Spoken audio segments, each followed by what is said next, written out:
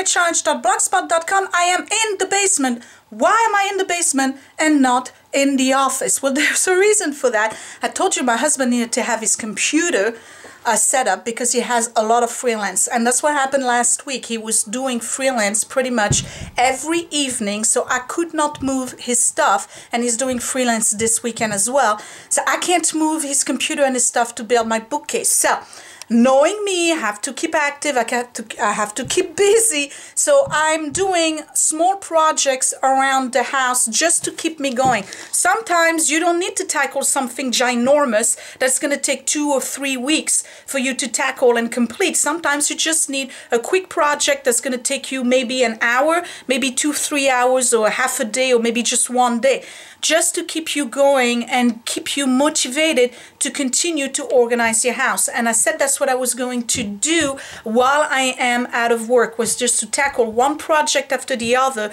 and finally get this house completely organized. So for those of you who've never seen the basement, I'm going to give you a quick tour. We start with the stairs. That's my entryway with the back entrance. You know about it, right? This I need to repaint, obviously, because of the scuff mark. So when you come down the basement, the first thing you see is the coat rack that's right here, with some shoes. And then you have this space right here where I have my old piece of furniture with 2 antique chairs that are on either side. You probably can't see the other one over there, with a rug underneath it. Then you have right here, that's one of the doors that goes to the boiler room. If you remember my video about reorganizing that, it's still organized. I have a bookshelf right here that is leaning because it needs to be replaced, but that's not the project I'm doing today.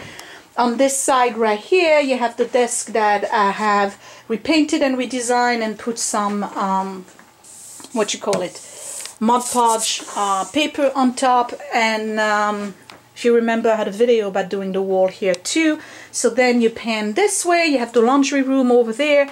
You have the one bookcase countertop that I built. That's also a video that's available on my channel. And then when you go this way, you have kind of like the open area with the old busted sofa, and then the TV and this thing right here, entertainment center, which I built but lost the footage for, so I'm not going to be able to show you that. But anyway, so here's the old sofa that needs to be reupholstered one day. It's a I can't remember the brand, but my mother-in-law gave it to us. She had it custom made years ago. I'm talking 25 years. It's really frayed, as you can see, you know, some of the cords here, but it's super comfortable and it's really good quality. So I'm gonna have to reupholster that.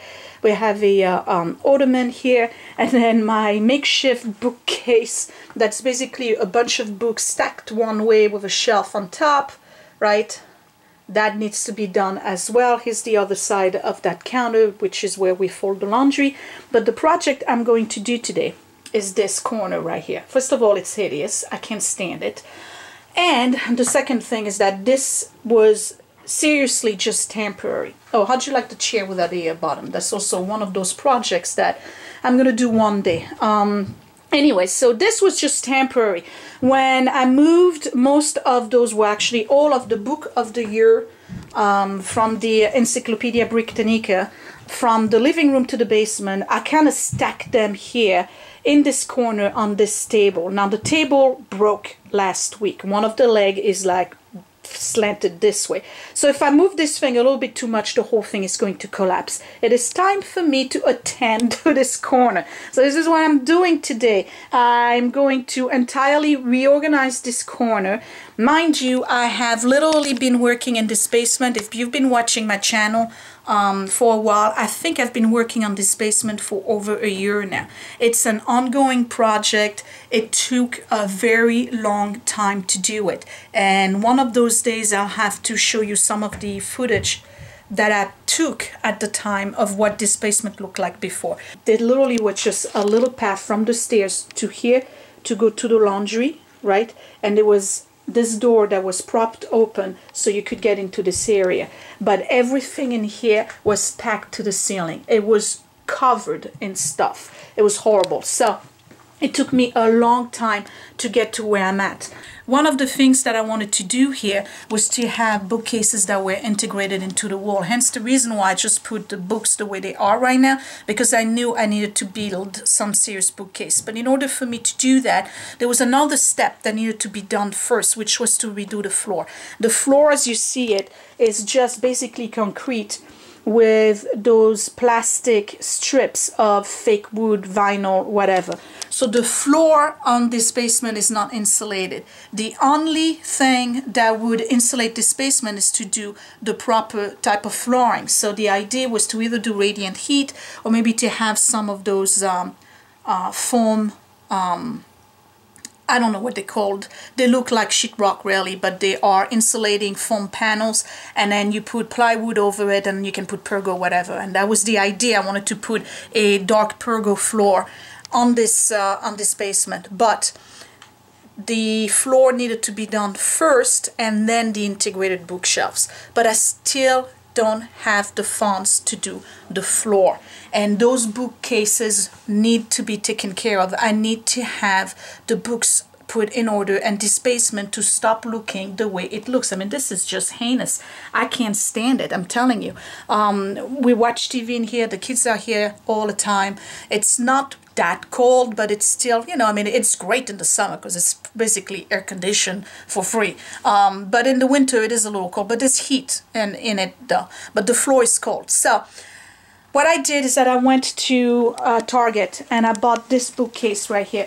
This is about as cheap as you can get. This is 30 bucks. Actually, it was under 30 bucks. This is from Room Essential.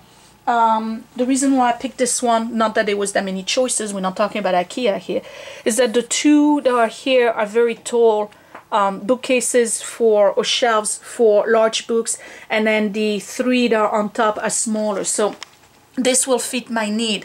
That particular bookcase is going to go right here. That's what I'm doing today. I'm emptying this corner, reorganizing the stuff, and building a bookcase that's going to go over here. Now, I can't put anything in front of this because this is the panel access for the water shut-off. And then there's more accesses here. So what I'm probably going to do, I have one of those glass cabinets or bathroom cabinets. I'll show you later on.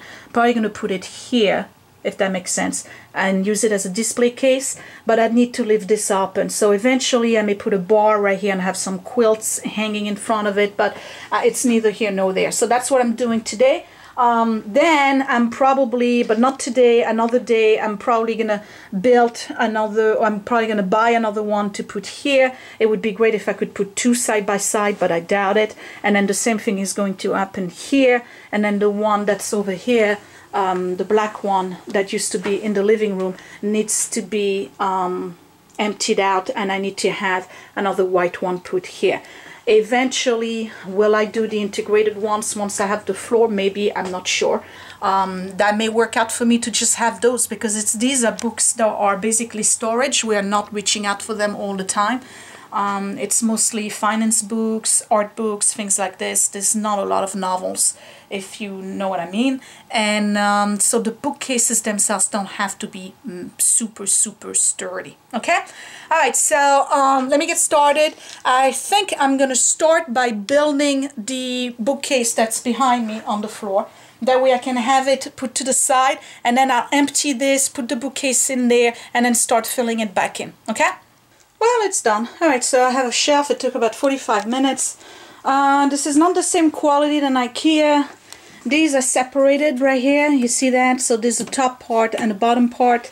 I guess it's because they have the smaller shelves that they're selling are probably up to here. And then when you add the top, you get the tallest one. You see what I'm talking about? IKEA, I think, has a better quality construction. These are, you see, like this one right here, that's not finished. Yeah, but I mean, it's pretty sturdy, I think. Now, the one thing is that you have to put the little nails, I don't know if you can see that, all the way in the back here. Use all your nails. At some point, you're going to feel like you have too many of them. I'm telling you, use all of the nails, because that panel in the back tends to buckle out, and with all the nails around it, this is actually giving you an extra level of sturdiness. I don't know if I'm making sense, but I'm telling you from experience, use all the nails. Alright, I'm going to empty this corner right here, place the bookcase in there and start decorating. Alright, so that's pretty easy. All I gotta do, I'm gonna take all of this stuff and I'm gonna basically move it to the sofa. That way I can push that new bookcase and start filling it up again.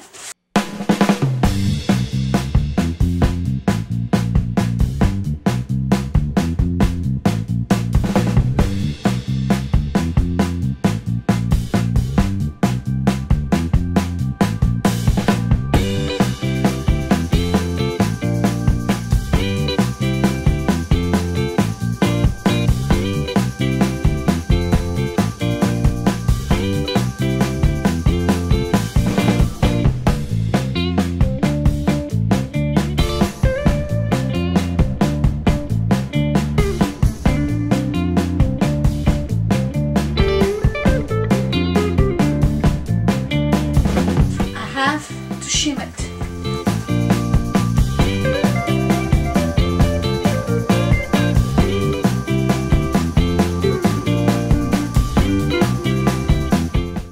So here we go. I had to shim it a little bit. I had to use 2 on each side actually. But this is what it looks like. And again, right here, I'm going to see if I can put in that cabinet that I have. I'm going to show it to you in a minute.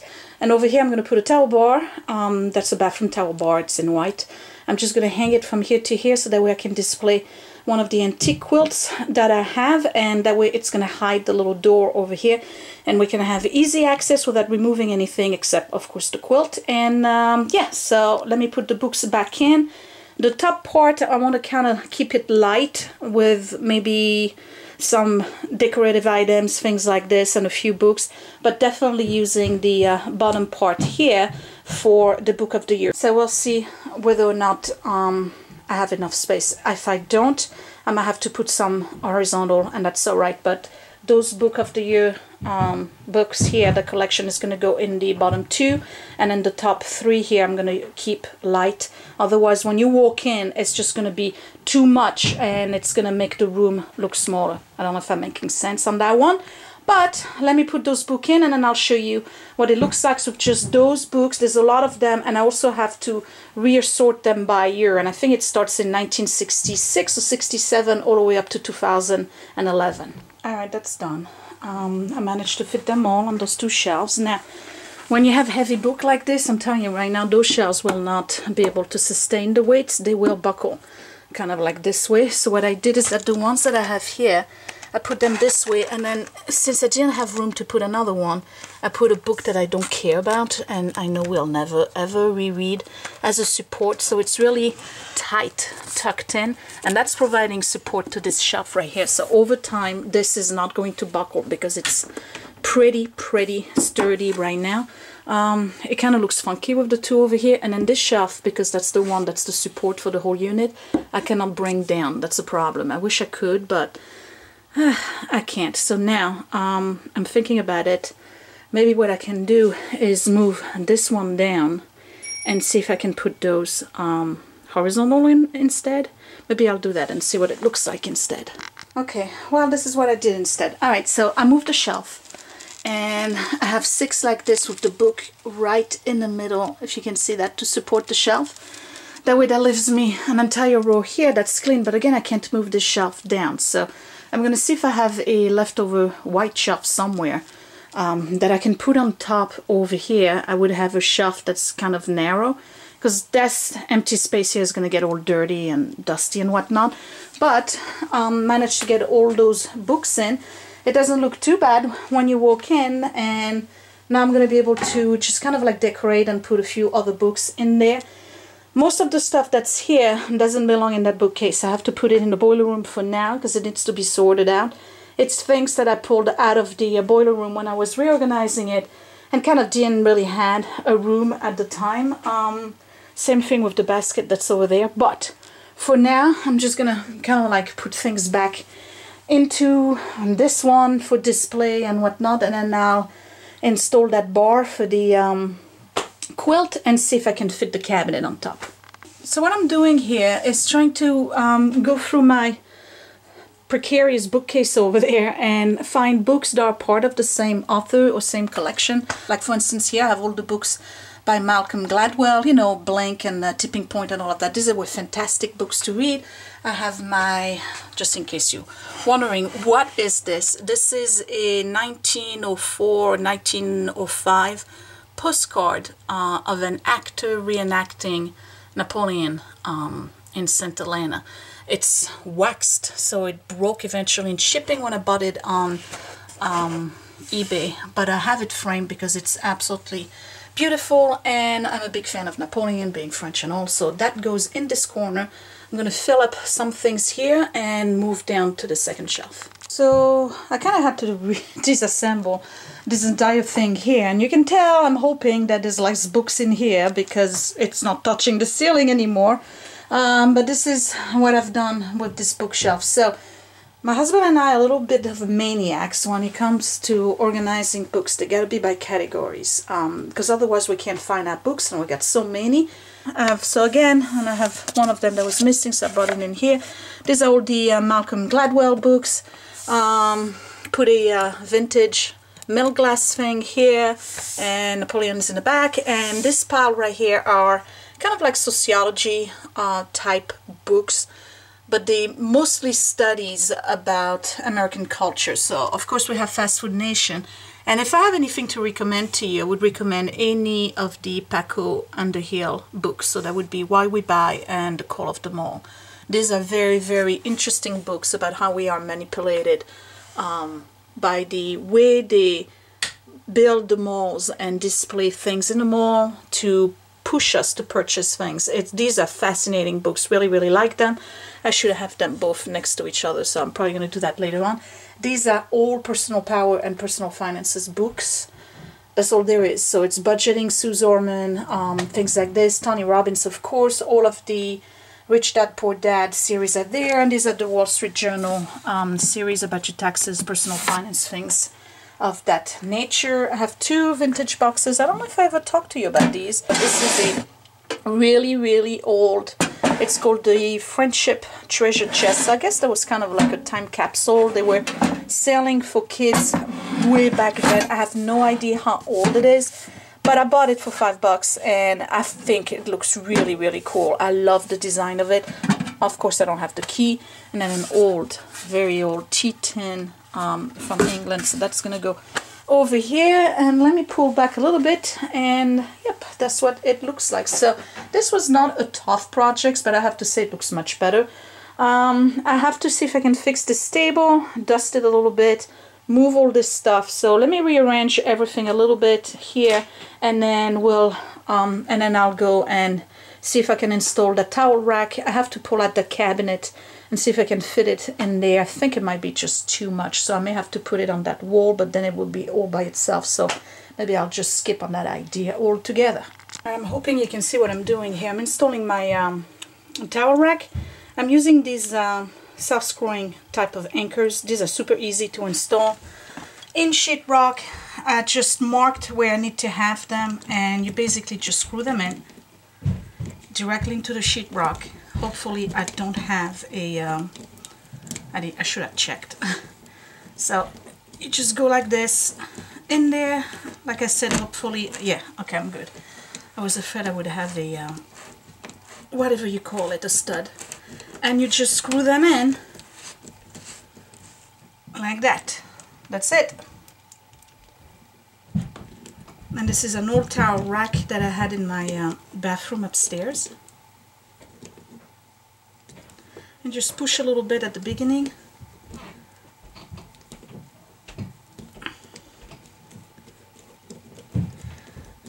And these are perfect if you don't have a drill, and they don't have to be the butterfly type. There we go.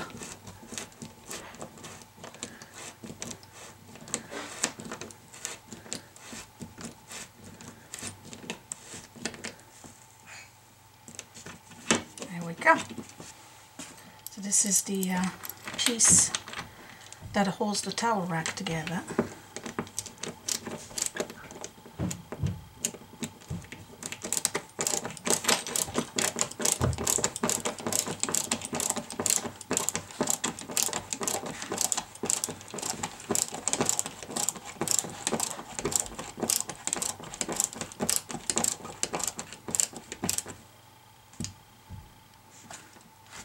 Almost done.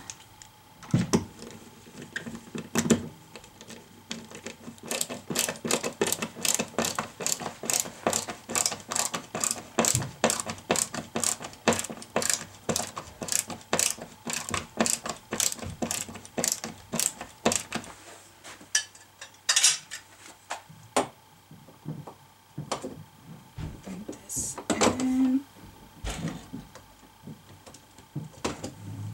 Push it down, right?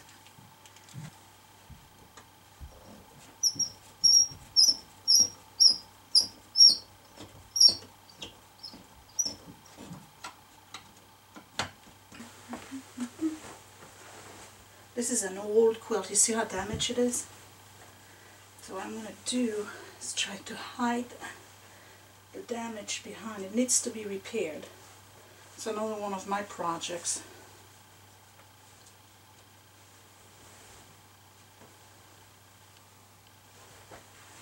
Okay, well here we go. I spread it a little bit better. It's not touching the floor. It's not the best folding job. You can tell that there's the back of it here that's showing, and the back is a little bit different. It's this fabric right here that has a little cavalry guys. I have no idea how old this is. For those of you who are quilters, you probably know.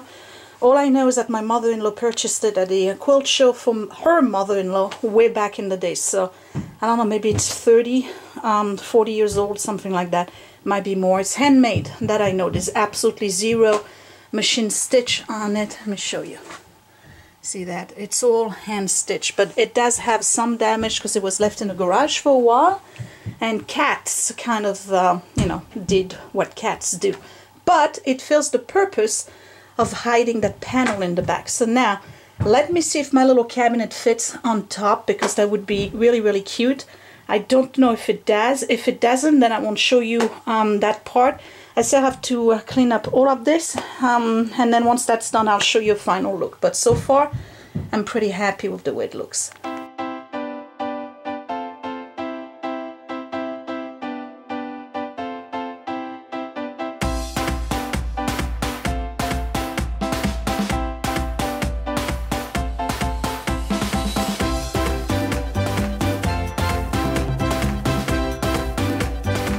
Okay, I'm done. It took a little bit over 2 hours. I managed to salvage the table. However, it is not that solid there, as you can tell. So eventually it's going to have to be replaced, probably with a smaller one. I think this one is too big. And again, remember, the sofa is going to get reupholstered at some point. Well, I'll make a slip cover for it. And the same thing with this big ottoman, so the two of them match. This is what it looks like on this side. You've seen that already. And here is my new corner. And that is done, and I'm loving it. So, my little cabinet did not fit. It was too long. And in the old days, we had those prints. They are framed. These are advertisements from very, very old Good Housekeeping, I think. Or was it Women's Day? I'm not sure. So, anyway, they're very old. These are from the 50s. I have about 5 of them. This one is the only one I had that was horizontal. I kind of like it better. I tried the other one of the vertical one. I didn't like the way it looks. So this is a print that I placed on top of my little quilt. My basket with the blankets is over there. You can tell there is kind of like pattern overload right now, but that's alright. And I'm really, really liking this. So if you look at it from the other angle, if you remember what it looked like, this is a little bit of a transformation. It didn't take too long, like I said, a little bit over 2 hours. And this is the kind of project that makes me happy. It keeps me going, keeps me motivated to do something in the house. And once you do that repetitively every week or every 2 weeks, believe it or not, in no time you'll have an organized home. So when you come in from the laundry room, and this is what it looks like. I'm liking this much better. It's more homey. It definitely looks more organized. And I did add one of the things I did not put in the other room, in the cold room, are my mom's old negatives from the 30s and stuff, because these, I don't want them to get any kind of mildew or, you know, so it's heated in this room. I'm going to keep them on the shelf. I did add an old Jack Daniels tin box that I had purchased with, actually, with those two So it kind of fills up, and here's the cat. Hi, Vespa. Yeah, well, she's happy. Don't you go destroy this, all right? She's not the one who destroyed the quilt. Originally, it was one of Grandma's cats. But anyway, so final look. This is what it looks like, and I am loving it. I love this quilt. Anyway, like I said, this was, you can see there's a big mess. Well, no, not really. I just have to clean a little bit here and, you know, get my coffee out of the way. But as you can see, this is a small project. If you have a corner in your house right now that is kind of like an, you know, eyesore, just spend the time, empty the whole corner, get a bookcase, put the stuff back in, reorganize it a little bit, spruce it up, decorate, whatever. It just makes a huge difference. And really, this was not a long project to take on. It really wasn't. I mean, I'm not even tired or anything. I'm going to do another one upstairs in the kitchen. Actually, I have two projects I want to do today in the kitchen. One of them has to do with the cabinet above the fridge, where I have a gazillion things I really need to sort through, including the medication. So that's one video coming up. And then there's like the little corner, that's the hot spot in the kitchen, where we continuously put junk in there, and then the junk starts going into the junk drawer, and now the whole thing is just, you know, a mess. So I want to do that. And basically I'm keeping busy and occupied as I'm desperately waiting for my husband to go back to work and stop with his freelance so that I have access to the office. So like I said earlier in this video, next week I'm doing the bookcases in the office. So that's going to be another probably 3 or 4 videos. And yeah, that's about it. So thank you for watching. Give me a thumbs up if you like my little project. Comment down below. Subscribe if you are new. And I guess I'll talk to you later. Bye!